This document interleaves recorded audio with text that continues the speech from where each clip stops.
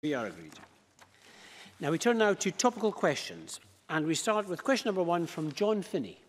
Thank you, Presiding Officer. To ask the Scottish Government what its response is to reports that widespread disruption to CalMac services is anticipated until the end of May. Minister Hamza Youssef. CalMac is, of course, trying its best to mitigate the impact on the network over the period to the end of May. It's redeploying vessels within the fleet to ensure that lifeline connections are maintained to the communities it serves in the Clyde and Hebrides network. The MV Clansman was expected out of dry dock on the 11th of March. However, damage to the propulsion system and rudder has led to delay with essential repairs required. Safety must, of course, be my and indeed CalMac's top priority with the delivery of services. However, I also fully understand the frustration of communities on the Clyde and Hebrides network which rely on their ferry services. The frequency of service for some routes may, however, be reduced from normal during the period of disruption and have been amended to suit. CalMac have also secured an extension from the MCA, the Maritime and Coast Guard Agency, for the MV Hebrides passenger certificate, thereby avoiding 2 major vessels being out of the fleet at the same time. The MV Loch Brewster will commence service on the Mallaig Armadale route later today as well. Finally, we'll continue to closely monitor the situation and even today have spoken to the Chair and indeed the Interim Director of CalMac. Presiding Officer, I thank the Minister for that response. Minister, I obtained figures from CalMac this week showing that there were 3,852 cancellations in the last 5 years caused as a result of mechanical failures. The average age on the Clyde and Hebrides ferry service routes is 23 years. And of course, older vessels need longer periods of repair and dry dock. A lack of coordination between Caledonian Maritime Assets Limited, who own and maintain the vessels, and CalMac clearly is a factor. Minister, do you believe, given the huge scale of disruption, this document here, the Vessels Replacement and Deployment Plan, developed by CMAL and CalMac in 2016 and published in January, is fit for purpose? Minister Hamza Youssef. Yes, I mean, the point of the Vessels Plan, of course, is that we have a roadmap for the coming years in order to address the ageing fleet issue that he quite rightly mentions. Of course, what we have seen is a huge growth in terms of island tourism, and that, of course, has been helped by RET and the introduction of RET. To the extent where we've seen 37% vehicle growth over the last 5 years. So where there are helpful suggestions in around our vessel redeployment plan, then of course I will happily sit down with the member and take his suggestions. But this government is investing in vessels, the latest of which, of course, he knows, are being built on the Clyde, where we've brought commercial shipbuilding back onto the Clyde. The sooner, of course, they are completed to time and to schedule, of course, the better. What we can do in terms of a short-term solution to some of the issues that are being faced in the Clyde and Hebrides network, I've asked CalMac to look at what additional sailings can be put on in order to mitigate some of the disruption that we've seen. John Finney. I thank you for these comments. Minister, you'll understand frustrations remain nonetheless. The Scottish Government's ferry plan for 2013-2023 recommended replacement of the majority of the CalMac fleet. However, CMAL are entirely responsible for design and procurement. Do you, Minister, see a role for the public sector operator and trade unions earlier in the procurement process? And finally, what overall assessment has the Government made of this disruption to our island communities, please? Minister. I certainly wouldn't be adverse to that at all, that suggestion around being involved in the procurement at an earlier stage. And I think it's a good one, so let me go back and reflect on how we do that. I just go back to my central point that we are investing. We've invested in, I think, around about 8 vessels in our time since 2007. We've got 2 that are being built, as I say, at Ferguson's. And then we've also committed, of course, that the next vessel will serve the Isla route, for which I have helpfully on my left, of course, the MSP who represents that island. So we are continuing to invest. We will continue to invest, but his point is not lost to me that there is frustration when there is an issue, a breakdown on the network. It can have quite catastrophic results. So our and CalMac's immediate priority has to be to ensure that lifeline services can continue.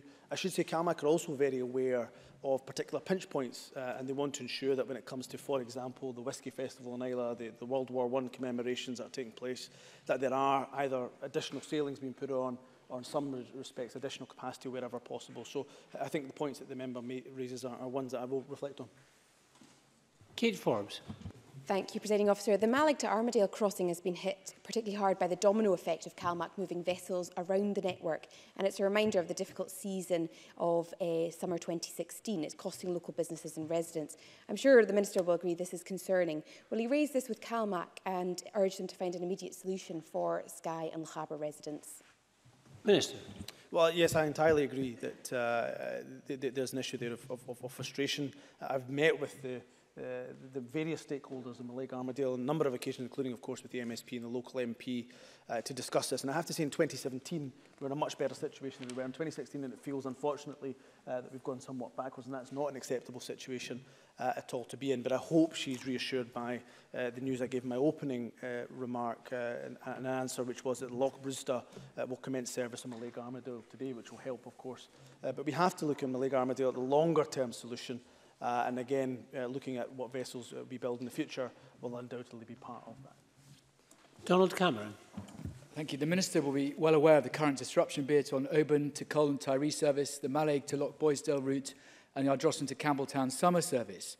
Can the Minister explain why the Government have let this situation get completely out of hand, not least since islands and communities are now being pitted against each other in a competition for ferries? Minister. I don't agree with the premise of his question. I should say the services that he mentions have been raised with me by Mount Russell on a number of occasions, and we're working closely with constituency MSPs and indeed MPs. And I was recently on both Isla and Jura taking part in a transport summit on some of these issues, as well as those that affect a number of our other islands on the Clyde and Hebrides network. And it's not about, you know, it takes a very, I should say, a very simplistic, but also I think, frankly, a very immature response to what is a very serious and a complex issue. We have a growth, and a huge growth, as I've already explained, 37% in terms of vehicle traffic over the last 5 years, which is great because we're seeing more people travelling to our islands.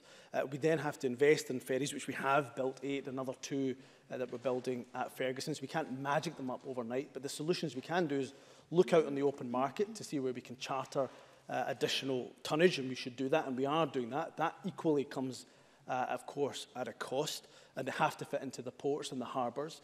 And then, of course, we can also look at additional sailings, which we are actively, in CalMac, are actively doing. So this idea that one island is getting pitted against the other, I think, is language that I would counsel the member to perhaps avoid in the future, because that is not what is happening here. What we are trying to do is make sure that lifeline services, in the face of disruption, can be preserved. And I hope, as I say, we can find some solutions to that.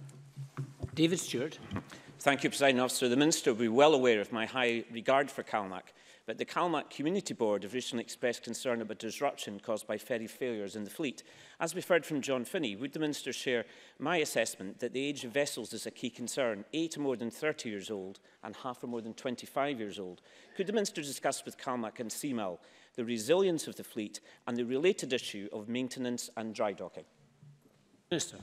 Yes, and can I thank Dave Stewart for the tone of his question as well, which again, in stark contrast to the one we just heard previously, because he understands the complexities of the issue. So yes, the ageing vessel fleet is an issue for us. We have invested in vessels more than I should say, even previous administrations. So we've invested in vessels and will continue to invest in vessels. But he's absolutely right. I think the point he makes about dry docking it just demonstrates again his understanding of the issue, which I appreciate, which is that as the age of the vessel increases, of course, it may well have to spend longer being maintained in dry dock, and therefore we have to factor, and CalMac has to factor that in order to minimise disruption. So that is a conversation CalMac are having, as well as investing in additional tonnage, additional vessels and additional sailings, I should say, but also actively looking at how we can spend money to refit, to refurbish, or even re-engineer vessels to get to sweat out the asset for even longer as well. So all of these are part of the mix of solution, but none of them, of course, come without a price tag, and of course, many of them are not overnight solutions either. And question number 2, Anas Sarwar. Officer, to ask the Scottish Government what its response is to reports that the number of doctors who are seeking early retirement has doubled in the last 8 years. Cabinet Secretary Shona Robertson. Under this government, NHS staffing and doctor numbers have increased to a record high level. In fact, in the last 8 years, the number of doctors working in our NHS has increased by over 1,800. That's an increase of over 17%. While the recently shared figures on early retirement are for NHS staff in general rather than doctors specifically, we know that there are a number of factors that can lead to someone choosing early retirement. For example, for GPs, we've heard previously that the UK government reducing the lifetime allowance for pensions tax relief in recent years has led a number of GPs to take early retirement. We've outlined a number of actions through Part 1 of our Health and Care Workforce Plan to increase the number of opportunities for people to train as doctors. We've also created an additional 140 medical training places since 2017. We'll build on this when we publish Part 3 of the plan for primary care next week, including reiterating our aim of increasing GP numbers by 800 over the next decade. Cabinet Secretary, every day we hear stories of NHS staff who are overworked, undervalued and under-resourced. Figures show that over the last 8 years of this SNP government, the early retirements of NHS staff have doubled. And in the Cabinet Secretary's own backyard of crisis-hit NHS Tayside, it is more than trebled. That is shameful. So can I ask the Cabinet Secretary to stop the complacent responses and instead give Scotland a credible workforce plan? Can we have a credible workforce plan from a credible Health Secretary? Well, can I say every day our NHS delivers a fantastic service to the people of Scotland, which is why patient satisfaction rates are at a record high. I think in there somewhere Anna Sawar asked about the workforce plan. And of course, as I've said to him in the initial answer, we have already published parts 1 and 2 of the workforce plan. Part 3, focusing on primary care, will be published next week. That lays out a comprehensive plan of how we're going to grow all parts of the workforce, including the medical workforce. As I said in my initial answer, we've created an additional 140 medical training places since just last year alone. I think all of that taken together is a good news story. And of course, if the Workforce Commission that Anna Sarwar established over a year ago has any good ideas to bring forward when it eventually reports, then of course we'll look forward to having some constructive input to the workforce planning debate. Anna Sarwar. The reality is that these problems are a result of years of mismanagement. And the Cabinet Secretary mentions NHS staff. She's right, we should thank our staff, but our thanks is not enough. NHS staff member after NHS staff member telling us about the pressure they face every single day. And as Peter Benny of the BMA put it at the weekend, doctors are under pressure like never before. And that mismanagement was further highlighted this morning at Health Committee, where it was revealed that NHS Lothian alone needs £31 million more money just to keep existing levels of service. When will the Cabinet Secretary get her head out the sand and recognise that we need meaningful action now, not the same old tired excuses? Cabinet Secretary, it's time to step up or step down. Sinead Robertson.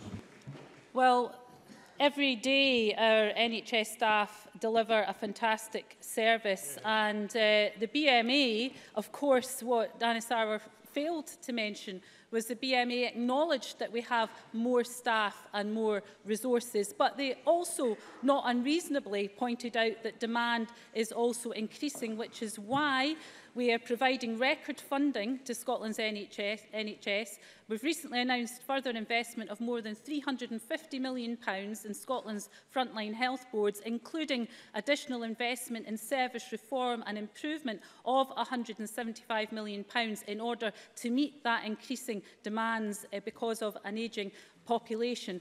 As I said, NHS staff numbers are at a historically high level, but up by over 13,000 under this government, with more doctors, nursing and midwifery staff now delivering care for the people of Scotland. We're expanding that with a further 55 undergraduate medical training places. And as I said earlier, we've created an additional 140 medical training places since last year alone. And of course, we're committed to 800 more GPs over the next 10 years. I think taken together, that is a pretty good package of workforce planning. Sandra White. Thank you very much, Presiding Officer. Having recently visited Glasgow Royal Infirmary and myself and the services have nothing but praise for the staff there. Absolutely. And I think it's time we started to see more of that instead of degenerating the staff and the workforce there. Can I, though, ask the Minister, when you mentioned about shortages, and it's obviously been mentioned by Anis Sarwar, if the Minister shares my concerns on the potential impact of Brexit and basically what effect that will have in recruiting, retaining staff in our NHS? Senator Robertson. Well, of course, we are concerned that Brexit is already damaging recruitment and retention of EU staff. In order to mitigate that, we've committed to looking to pay a settled status fee for any EU citizen working in devolved public services in Scotland. And I think that will help us to keep vital workers in the NHS. And of course, our staff, wherever they come from in the NHS, do a fantastic job. The message is we want to keep people working here wherever they come from. They have a huge role to play in our NHS and they're most welcome. We want them to stay and we want others to join us. And thank you. That concludes topical questions.